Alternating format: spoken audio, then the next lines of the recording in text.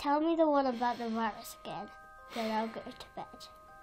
But my boy, you're growing weary, sleepy thoughts about your head. Please, that one's my favourite. I promise just once more. Okay, snuggle down, my boy, though I know you know full well. The story starts before then, in a world I once would dwell. It was a world of waste and wonder, of poverty and plenty, back before we understood why hindsight's 2020. You see, the people came up with companies to trade across all lands, but they swelled and got much bigger than we ever could have planned. We'd always had our wants, but now it got so quick. You could have anything you dreamed of in a day, and with a click. We noticed families had stopped talking. That's not to say they never spoke, but the meaning must have melted, and the work-life balance broke. And the children's eyes grew squarer, and every toddler had a phone. They filtered out the imperfections, but amidst the noise, they felt alone. And every day the skies grew thicker, till you couldn't see the stars. So we flew in planes to find them, while down below, we filled our cars. We'd drive around all day in circles. We'd forgotten how to run.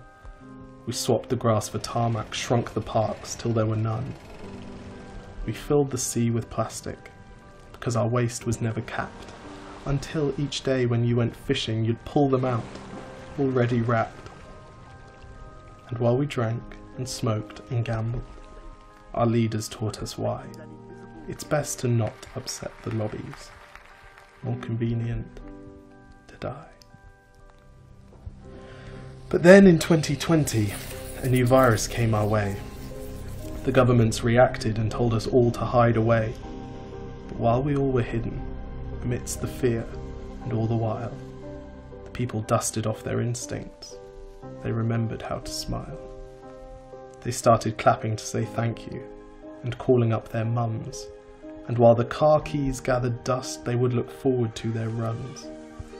And with the skies less full of voyagers, the earth began to breathe, and the beaches bore new wildlife that scuttled off into the seas. Some people started dancing, some were singing, some were baking. We'd grown so used to bad news, but some good news was in the making. And so when we found the cure, and were allowed to go outside, we all preferred the world we found to the one we'd left behind. Old habits became extinct, and they made way for the new, and every simple act of kindness was now given its due. But why did it take a virus to bring the people back together? Well, sometimes you've got to get sick, my boy, before you start feeling better. Now lie down and dream of tomorrow, and all the things that we can do. And who knows, if you dream hard enough, maybe some of them will come true. We now call it the Great Realisation. And yes, since then there have been many.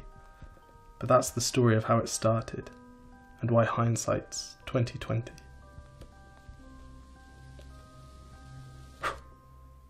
Because if you look at the camera, they know someone's filming it because they can see you. Exactly. If you look at the camera, they know someone's filming it. Okay, lie back down. Wait, can I just practice right now? Yes. 1, 2, 3, 4. I was just trying to relive the best bits of my day. Cheers.